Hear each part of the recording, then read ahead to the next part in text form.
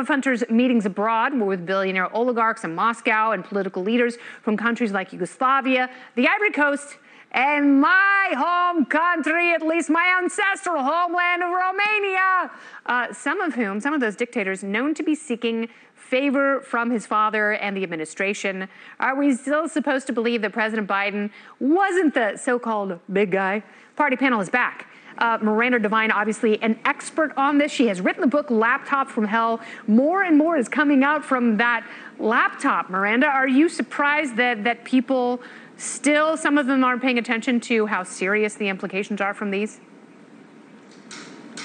Look, it's really just falling on deaf ears at the moment. The White House has just decided to stonewall. Joe Biden's obviously decided that he's just not going to address any of this, even though he's been shown up time and time again to have lied about his knowledge of Hunter's business dealings overseas, to say the least.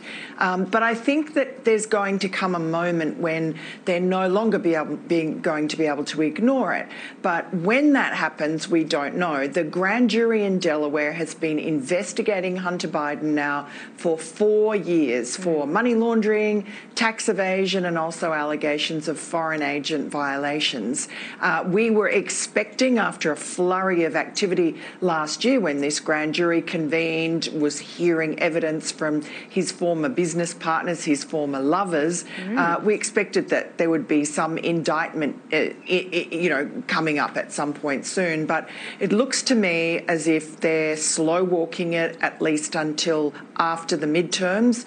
In a couple of weeks, it'll be 90 days before the midterms, and that will give an excuse for David Weiss, the US attorney in Delaware, he's done this before, to basically put proceedings on hold to ensure that there's no political taint, there's no contamination with the election or politics with the investigation. But again, it's just very convenient for the Democrats. And then after the midterms, you're going to have the Republicans going in there hell for leather, doing investigations, subpoenaing everybody, dragging in Hunter and all his former business partners. I think then the Democrats may use as an excuse Hunter and the laptop to actually dislodge a president who's so unpopular that he's now an albatross. Oh, that's interesting. I haven't heard that postulated in the past, that this could become the perfect liability to take the president out of office, because he certainly has been lying about it the whole time. So Juan, codependency is a hell of a drug. We all know that, and we all know there are a lot of parents out there whose kids are suffering, and they'll do whatever they can to help them, including Joe Biden, who wired Hunter $20,000 for rehab, but he ended up giving thousands, up to $30,000 to Russian escorts. One of the most troubling things in this new stack of missives, the implication that he didn't pay a Russian escort named Eva, and he owes her at least $5 grand. Did Hunter Biden stiff a Russian hooker?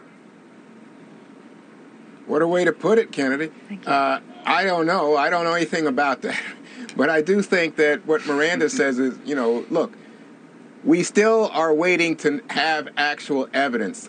We still are waiting on the grand jury. So, look, Hunter Biden's a very troubled person. I think he's written about drug addiction.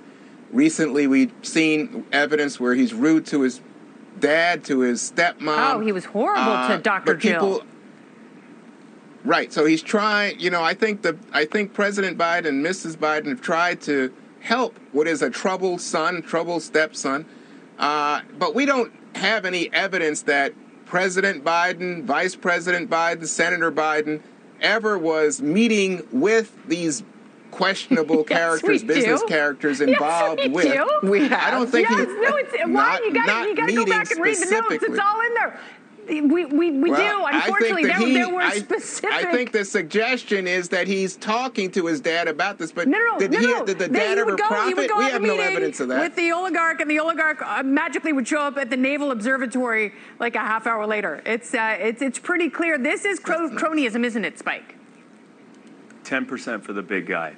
Listen, I think you're right. I think some of this might be that Joe Biden's just trying to protect his son, and I understand that. I mean, here you have the man who wrote the 1994 crime bill, and we've all seen that, at this point, probably all seen that video of Hunter Biden weighing what was just a tremendous a tremendous amount of crack to have all at once there. And that was enough crack to put many Americans in prison for the rest of their lives. Yeah. He'll never be held accountable for that. I think it's very unlikely he'll ever be held accountable for the rest of this. But frankly, I think we're getting mad at Hunter. We should be getting mad at the system that allows someone like Hunter. Hunter Biden is the personification of the end result of cronyism. Here is someone who has never had to actually provide value in his life. All he does is capitalize on his personal connection, familial connections to make money for himself, to enrich himself, to be able to live this hedonist lifestyle with no accountability. He's never held accountable for anything. He has relationships with crony corporations here and across the world, with foreign regimes, with foreign governments and officials. I say don't hate the cracked out player, hate the cracked Eva out game. And her foreign regime. We don't know if he ever paid the poor dear. All right, party panel, thank you so much for being here. Miranda, Juan, and Spike, always a lovely and smart conversation.